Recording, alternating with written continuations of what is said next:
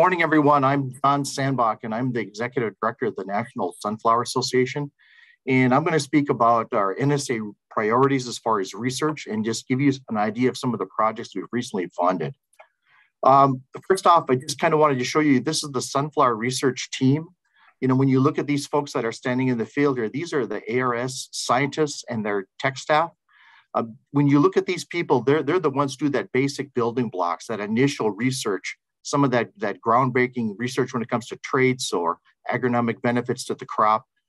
We also, after that, work with a lot of applied research. And what we try to do with all of our research is we try to spread it out across the country. There could be instances where, you know, we have a weather phenomenon or something where you could lose a year's worth of data. So we work with NDSU, SDSU, Colorado State, K-State, and Texas A&M on a lot of the research projects that we do have. As far as priorities, you know, what we do is we have a group of research committee members. This represents producers, industry members, researchers, and private industry. And what we break our research down into 5 key research areas. This is in disease, insects, production issues, weed control, and then product utilization. For the disease part of our research priorities, our number one disease right now that we're working on is Phomopsis. It's a disease very prevalent in the Dakotas, North and South Dakota, Minnesota, especially Northwest Minnesota. It's right now probably our number one disease that we're working on as a group. We also continue to work on sclerotinia. You saw Dr. Vunch's research on head rot. We're also working on basal stalk rot, some other things. Even simple diseases such as rust or downy mildew, there are also issues that we constantly need to stay ahead of these diseases because, as you know, nature adapts, and these diseases need to be controlled in some way that we can overcome that. When you look at priorities on the insect side, we're always looking for evaluation of different IPM strategies, whether that be scouting, trapping, different thresholds, using different modes of action, whether that be, you know, cultural, biological, whichever. You know, at all the major sunflower insect pests, whether it be head moth, banded sunflower moth, seed weevil, ligus, decty stem borer, and wireworm. You know, as Jan had mentioned, we're losing chlorpyrifos. One of the issues and one of the things that we'll be working on is trying to find new chemistry that's going to be able to replace that and work with that, because we realize that pyrethroids are working well now in most cases, but we can't depend on that long term, and we'll be looking for new chemistry. Also, we're also screening new you know, germplasm to try to find insecticide resistance in these flowers. We're trying to find out secondary benefits of pollinators and native bees and sunflowers. For production issues, we continue to work on blackbirds. Blackbirds are something that, you know, obviously I wish I could say that, you know, we've solved that issue, but it's not something that we have, but we are continuing to work on that, working with partners at NDSU and USDA. Also looking at factors related to achieving an adequate plant stand. Methods or techniques to apply fungicide, obviously with more use of ground rigs, things like that. You know, that's an area that we continue to want to do research in. Also looking to improve sunflower genetics using SNPs and other genomic tools. And it was what Hans showed you today, some of the you know, the new hybrids that are out there or the experimentals. You can see the direct benefit of using this new technology and the advancements that have been made in the crop. And then also we're looking at other emerging issues that are out there for sunflower that can help make the crop more profitable. On the weed side, we're always looking for new chemicals, you know, new compounds, whether they be experimental, especially for herbicides, for potential use in sunflower. Anytime that a product is labeled for soybean or other broadleaf crops, you know, I'm always after trying to find that chemical for sunflower to make sure we can do that. Obviously, weed control is huge. And so we're also looking at older and newer chemistries, especially, you know, as Joe had mentioned, some of the different weeds that, you know, are becoming more of an issue.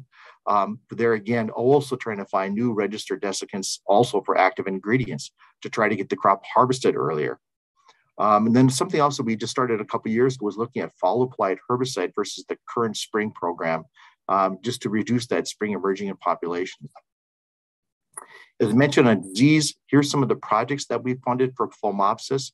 What we're looking at is using, you know, various fungicides to try to manage the disease, but then we're also looking at it from a stage as far as genetic development. Downy mildew is something else that we continue to do, and that is the virulence of it. We have some very good seed treatments right now, but one of the things that we don't want to have happen is that the disease would overcome those seed treatments. So we just want to keep track of where we're at with virulence so that we can continue to be developing new products. Rust is another one because it's a simpler disease to control, and it's easier to breed for. But there again, we really want to enhance that resistance, especially at confection sunflower. And then also just looking at investigating the impact of diseases and associated factors with yield, and just to try to find ways that make the crop more profitable. For Sclerotinia, all these projects are funded through the National Sclerotinia Initiative.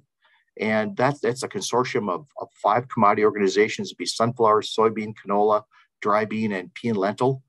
We work together to get federal funds for this program. What we're working on here is identifying markers to facilitate marker-assisted breeding as far as head rock and basal stot rock.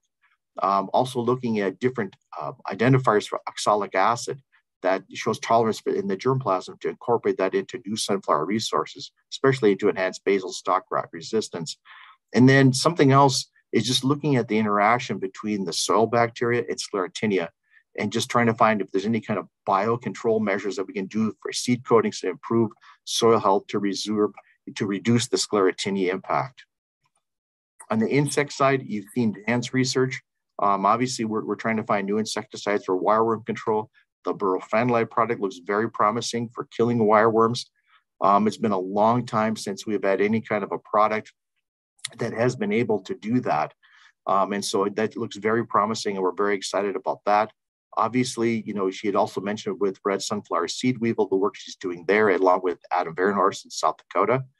And just overall using biology and different cultural practices. Is there a time we could plant, the crop even earlier that would help control and help in the control of sunflower seed weevils?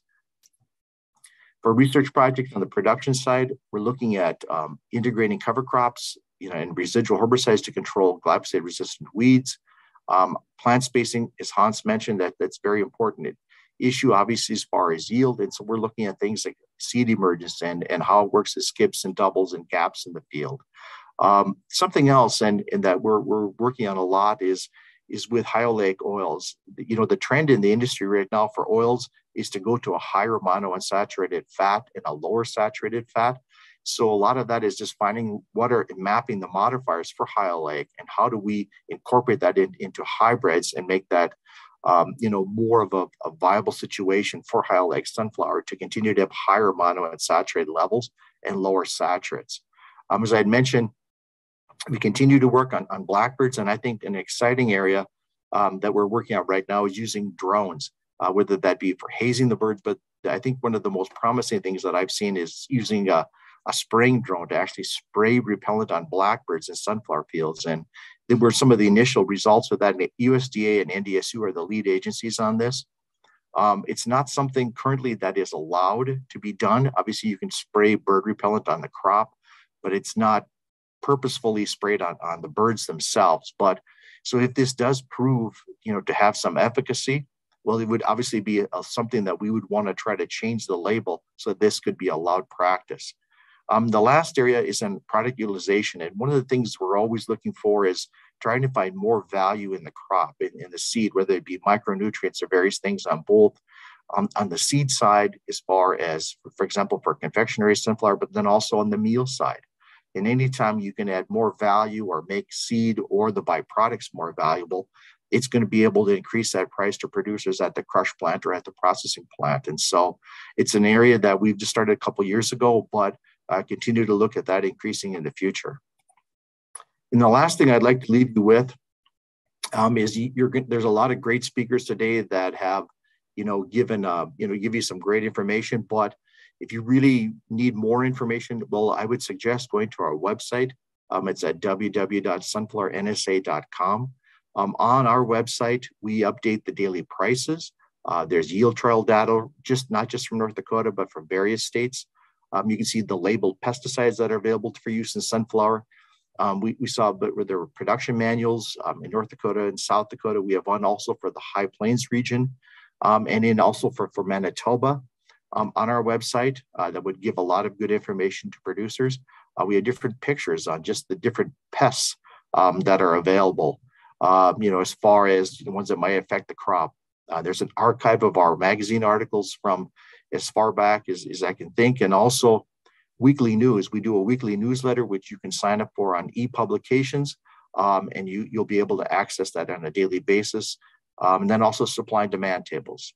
And with that, I just thank everybody for being on today, and good to see so many people.